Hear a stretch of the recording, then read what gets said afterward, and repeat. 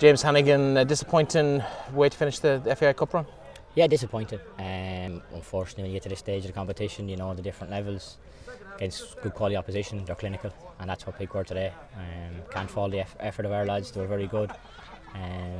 But yeah, Peake Villa were clinical. We probably didn't take our chances, but that's football. They probably looked a little, maybe a level above you, but at the same time, you really fought well. You stayed with them. You created some chances, particularly late on. You had a couple of chances to snatch one back. It just didn't quite happen for you. Yeah, I thought they're a good side. They tried to play a good style of football.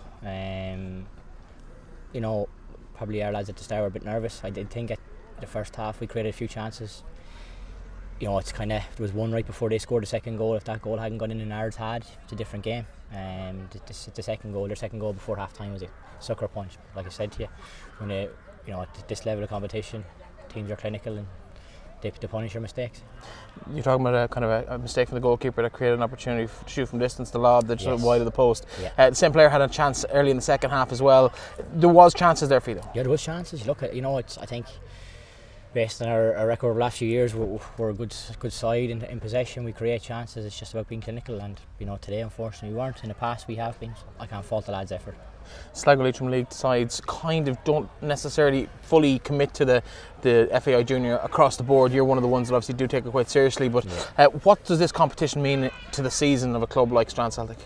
Look, it's opportunities. A good crowd there today for the young players from the club watching the game. It's these are the level of competitions you want to be playing in, and look, last 32, this year was around before, but it's important to us. We'll try and win every competition we try to go to, or we enter. So look, the focus will switch towards Connacht Cup and the league and the local cup.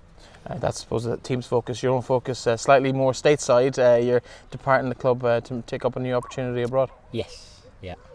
It's been in the pipeline for a while, so heading off tomorrow. Excellent. Well, listen, the best of luck and hard luck today. I appreciate it. Thanks very much.